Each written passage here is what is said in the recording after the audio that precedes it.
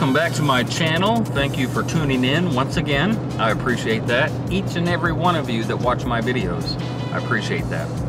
I am actually headed to another bad bathroom job, specifically a shower that has gone south from a contractor that this woman had hired off of one of those referral sites. I forget what it is. Apparently he's never built a shower before.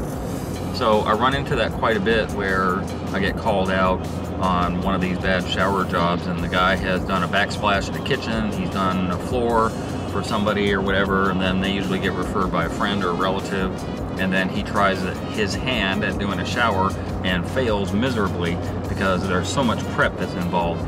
Let me reiterate this. Prep. The prep matters a lot.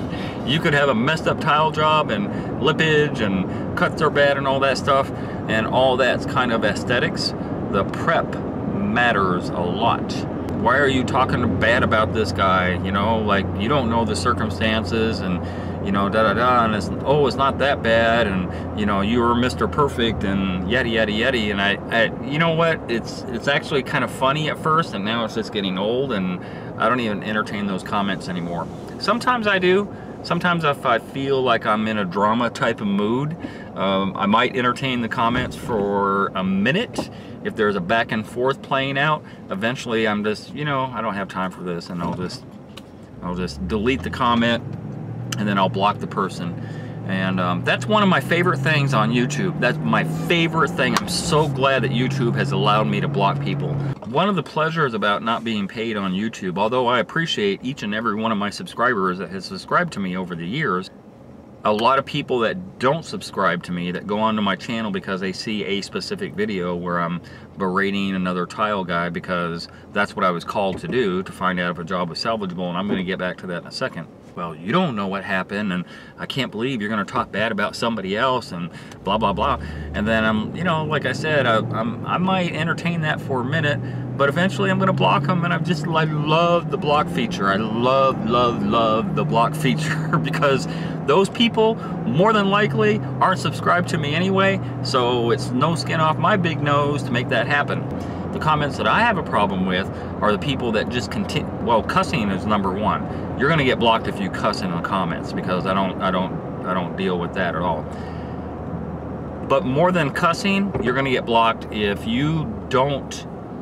all you have to say is negative stuff about me and you have nothing to show. My thing is about proof. Even on my videos, I'm all about proof. There's other YouTubers out there that show no proof. They say, trust me, trust me, trust me. You may not have a problem next week. You may not have a problem next month or next year. But trust me, eventually you're going to have a problem. Then back it up. If you're going to go out on a limb and say, yes, you will have a problem if you don't do it exactly by the book. If you don't do it exactly by the book, you're going to have a problem. And it may not happen a year from now, or 5 years from now, or maybe 10 years from now, but you will have a problem. Show me the proof. That's all I want. Anytime I post videos and I talk about problems that people have, I dissect the shower and I show where the problem exists and I mitigate those problems. That's me. And all this, you know, followed by rules and TCNA, and you must do it this way, and if you don't do it that way, there's going to be a failure and the sky is falling. There are a lot of ways to get to the end result. You can do everything that book doesn't say to do, and you can still get the same result, or you can still end up with sometimes a better result than if you had followed the book. And that's the beauty of this creative process that we're in, especially with tile work. There's a lot of different ways to get to that end result, and not one way is perfect, and not one way is right on. Oh, and more to the point, because you use expensive tools and because you use expensive products does not guarantee you an okay job. There are people who learn this stuff, this trade and other trades, carpentry and stuff like that, on their own. They learn it on their own. And they are sometimes better than the professionals, the so-called professionals. So that's my point. I think it would be unfair if I went out on a consultation like this, like I am today, and saw all these issues that this contractor struggled against. Trust me on that. He struggled to do this right, and he couldn't make it happen. And then consult with the person who hired me to come out and have a look, and keep it to myself and tell her what the issues are and how they can be rectified, and just let it go. Why would I ever do that? The whole point of having my YouTube channel is not just to show my work, but it's also to show other people's work and how bad things can get. That's the whole point. That's why I do these videos. I think it is responsible. I think it's responsible for me to go over and enumerate all of the mistakes that can be made, so that you, the potential consumer, will have a clue onto what's going on. If I didn't show these bad bathroom jobs, then they would perpetuate and people would not know. How can you know if you don't know? You gotta know what you don't know. Duh. So here I am once again on a bad shower job. And the shower job is not complete. I'm gonna go over, as I always do, the mistakes that were made. Because I am doing a consultation. Not always do I do the finished job. If you look at some of my videos where I show the bad bathroom job, yes, I show before, during, sometimes and after. Bob, is any of this salvageable? What can I do? Am I stuck like Chuck? Am I stuck doing this all over again, or what? That's the main reason I do these. So here we are. The floor is kind of self-explanatory. This tile is a good medium grade, I say medium to high grade, large format tile that kind of replicates natural stone, like a travertine type of look. It's 12 by 24. Those measurements are nominal. It's about 11 3/4 by 23 3/4. It's not a bad tile. It's pretty thick. I've worked with it many times before, and I do like it. It is rectified, meaning that there's no bevel on this tile, that the edges are straight and flush, and every tile matches every other tile. But if you take two tile and put them together face to face, you're going to see I'm pushing my feet in there, and this is popping out. And then when I push this in, then the bottom is popping out a little bit. And you could do that with almost every two tile from any box.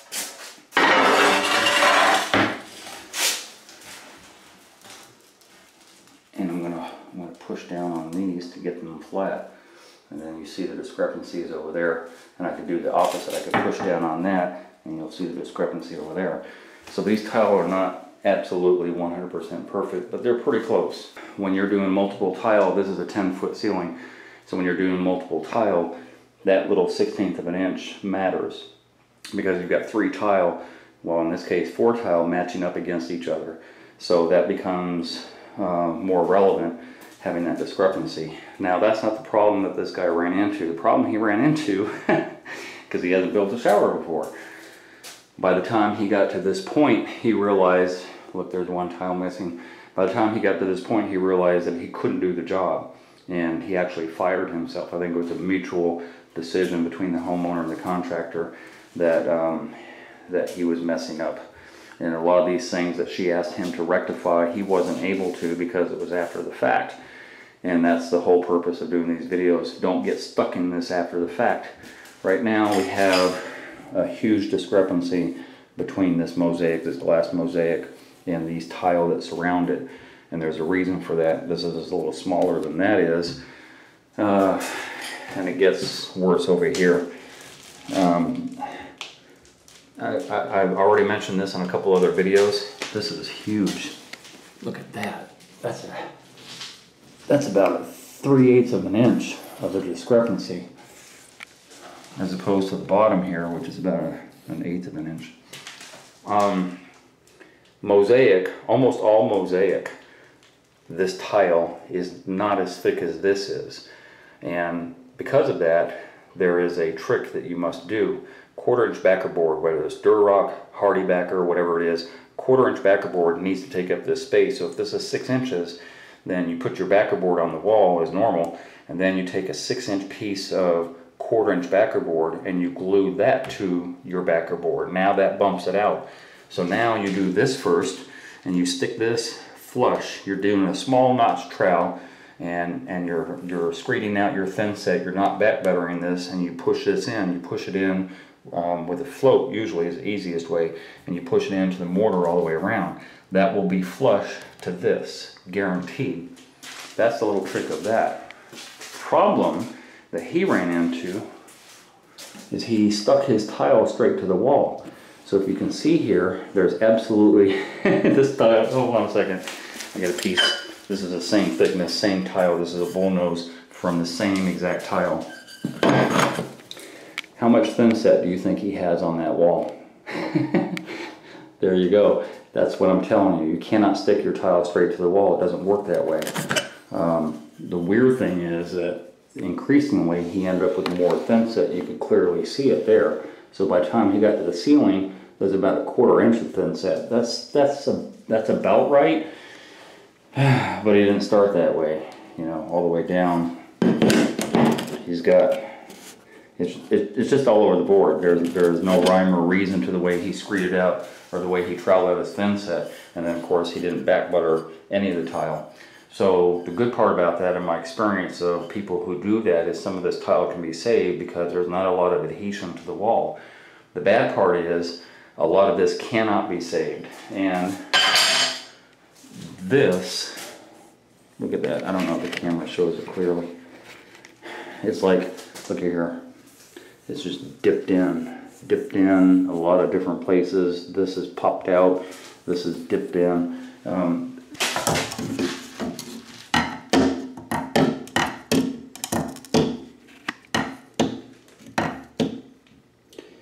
Big gap.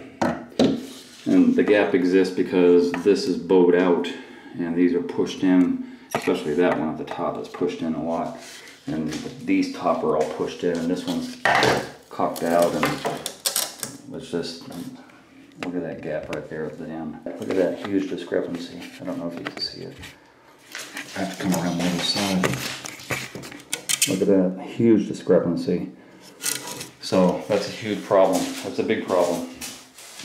Now, getting back to the side here where he set his tile straight to the wall, look at all the thin set that he left in here. Spacers were left in here too. Spacers were left in here like literally into the thin set. The thin set was so sloppily done that these spacers are stuck inside of the tile of the spacing. In fact, this isn't even thin set. This is mastic. So for whatever reason, he decided, is this mastic? Yeah, tile adhesive. Anytime it says tile adhesive, that means it's mastic. He thought it would be easier to set this with mastic, but of course it wasn't. And he went through the same process. It wouldn't have mattered with him whether it was mastic or thin set. He just did this so wrong on this wall. I keep on interrupting myself. Whoops, where are we at? So we're off right there. Whoops, we're off that gap. That's about 1/2 inch. So the whole wall is off by 1/2 inch. And there's no reason for that. I mean, by the eye, you really can't tell that 1/2 inch, and there's not a huge reason for that to happen when, and then here's another thing I don't agree with, the tile is not even set outside of the curb area. The curb area is not even done to begin with, but by the time it gets done, there's going to be a discrepancy. So, let me grab a towel. So by the time the curb gets done, what are you going to have? You're going to have the curb tile sticking out past the wall tile. It should be the different way. I would have used bullnose at the end here instead of a Schluter strip, and that would have got you out at least, you know, past the curb. So when the curb does get done, and then of course he did this kind of backwards too. Well, he did the whole job backwards, if you notice. So the floor tile was not set. The wall tile is literally sitting on top of the pan. The pan wasn't red guarded. There's just so much going on here. Look at this. The tile, the wall tile is set over top of the curb, but the curb isn't tiled yet, so that makes no sense either. Yeah, I'm not going to go through explaining everything because I tend to just ramble, and I forget some of the stuff that I've already mentioned already. But look at, I mean, you can just kind of go through this stuff as a homeowner. You should know this stuff as a homeowner, right? Backer board set on the top of the curb. Big discrepancy on that cut. There's discrepancies on grout lines.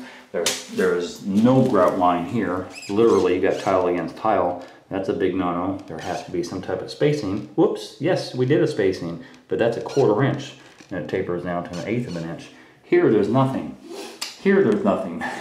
So Here there is a bowed cut. I don't know how he got a bowed cut on his tile. And then nothing again, and then a bowed cut. So, wow, he cut the hole right. I think that's the only thing in here that was done right. That's about it. God, I just keep on finding more stuff to Schluter strip that can clearly be seen and that won't be covered with the grout unless you taper off the grout. I don't know. Let me show. Alright. I don't know if you can see that. There we go. I think that's a better look. So there's a pretty big gap going on there. I don't know how that could be overcome to make it right. It's flush here. It's way too flush over here, like they're lined up back to back. It's just a mess. I could go on and on. I think sometimes in my videos I don't even have to say much. It just kind of, all this garbage speaks for itself. You know, they're offset. They're not even flush to each other. Big lippage going on here at the top. Sometimes I act like yeah. Another thing, Schluter, on most of their products have corners. So the corner pieces will actually slide. That corner piece will slide into the bottom, and this one's to give you a nice flush thing going on. And at the very least, even if they didn't come with the corner pieces, you take these pieces and you do a little 45 cut and butt them up against each other. So he didn't do that either. This is a prefab niche. Again, I'm not a big believer in prefab niches. That's just me. Look at that. God, holy moly. Sorry. I'm not a big believer in prefab niches. But if I'm going to do a prefab niche, I'm going to put it in right side up. I don't know if you can see here. There's a slope, there's a natural slope that they make these niches with so the water runs off. That natural slope is on the top and it's not on the bottom. So the niche was actually put in upside down. What else? The pan isn't horrible, but again, the floor tile needs to go first. Oh, by the way, there's no waterproofing. Let me talk about that for a second. This is backer board inside of here, so you can clearly see this is Durock. Waterproofing, I didn't do for probably the first 12, maybe 13 years I've been in this business. So I've done a lot of showers without waterproofing, and I've taken out many more showers that had no waterproofing, that had builder's grade tile, that had no sealing done, that had, you know, unsanded grout and a lot of different issues that lasted 25, 30, 35, 40 years without waterproofing. So I'm going back in with a larger format tile, with a hardier grout, with sealing of the grout, with admix to the grout, with a lot of things going on a wall that makes it irrelevant whether or not you waterproof your walls. There's this huge push nowadays with some other tilers on YouTube who push Curdy, Schluter, and all these other crap products that are plastic and foam and all that stuff. And they just believe, so I use RedGuard, topical liquid membrane, and it doesn't matter if Aqua Defense, RedGuard, whatever, you paint it on, a couple of coats, and you put your tile on. I don't think it does any good. It's an insurance policy. I do it because I'm going to do it anyway on the floor. I do it because I want to do it over the curb. Those things matter, but I don't think the walls matter that much. I've yet to come on to a shower. Bathtub, yes, but not a shower wall that's falling apart because it wasn't waterproof. It's specifically because it wasn't waterproof. So the whole idea of waterproofing your walls and using all these expensive products is way overkill. So getting back to here, that he didn't waterproof his walls, okay, I can live with that. It's not going to affect the shower one way or the other. It's not going to, by not waterproofing, it's not going to degrade the life of the shower, put it like that. The floor, yes, I'm pretty adamant about waterproofing the floor and the curb, but all that should have been done prior to the tile being on here, because now you have no way to waterproof this area. So I'm going to recommend that before she starts tiling, that she do some type of caulking or something like that to at least stop water from ever wicking up into that area should any of this stuff fail. But anyway, going on to what I was going to get at, it's not badly formed. There are some discrepancies that can be worked out. There's some high spots that can be scraped off, some low spots that some thin set could be put on. So it's not horrible, it's not terrible. The tile will still be able to be, by the time the thin set is spread out, the tile will still be a little bit above the drain cover, which is great. Love that. So no issues there. You know, I did another video recently where I chastised the guy for not doing a circle cut around the drain, around the toilet drain. And I had a lot of comments, oh, it's not necessary, the toilet's going to sit on there anyway, and yada, yada, yada. You know what? That's a professional thing. That's just me. It's a professional thing. Why would you cut something like this in a square when you can just as easily take a little bit more time and get it kind of almost flush up against the toilet flange? That's just me. Again, you can do it any way you want. I'm just letting you know, for me, that looks sloppy. And yes, the toilet will cover it eventually, but yeah, that's just me. Speaking of sloppy, I noticed this earlier. I was going to say something. A chip tile. So this tile has to come out anyway. Why would you set a chip tile knowing it's chipped inside of here? No grout line whatsoever. Yet there's a big one there. No grout line. No grout line. Yeah. Don't get caught in this. Don't, when you hire a contractor, at the very least, and I'm okay if people do this with me, this would take me, to build this shower and do this floor, would take me about 7 days, 8 days tops. Every day when I leave, take a picture of the process. When I do the pan and pour the pan, take a picture at the end of the day. Take a picture after I prepped everything. Take a picture every day. Oh, see, I don't know how this guy did the prep. If he did the tile this crappy, I don't know how the prep was done. So if there was a leak or there's an issue later on with the drain or anything's going on, at least you have an inside, you know what things, how they were done, so that now you can focus in on what the possible problem was instead of guessing. By day 2, 3, 4, whatever, when I'm doing these videos, I'm showing you all the mistakes, and if you're seeing these mistakes happen to your job, then stop the job. Why get into this issue where you spend all this money that has to be wasted? It makes no sense. I know I've said that on many of my videos before. You can go through my channel. I have quite a few videos of these type of jobs that were done half-assed, but it kills me that all this material and time and labor has to be wasted when there's no reason for it. Just do your due diligence on hiring somebody, and then don't be on top of them. Don't micromanage, but make sure that you know some of this stuff, that you know how things are supposed to look, so that when you get to a point where, no, day 2, no, this isn't right, have the guy rectify it, let him fire himself, just do something proactive to make it not happen to you.